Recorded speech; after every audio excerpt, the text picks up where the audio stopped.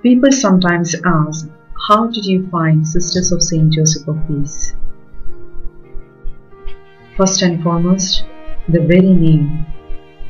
While I was browsing through the website, exploring different religious orders, the very name Sisters of St. Joseph of Peace caught my eye.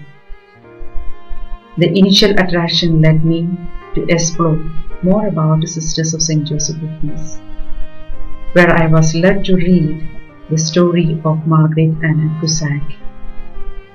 In her I found a woman blessed with a deep desire to serve God through the poor, a model of faithful, courageous and prophetic discipleship, a willful visionary woman.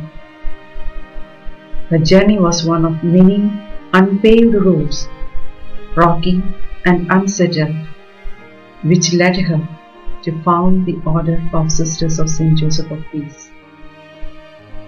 From there, I was invited to get to know the Sisters of St. Joseph of Peace by volunteering and living with them. My attraction grew each day by living with the talented, dedicated, fun-filled women who support, love and challenge each other.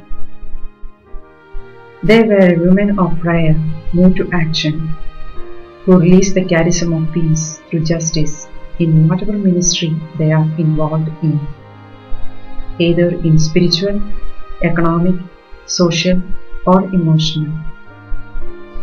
Yes, God is a God of surprises.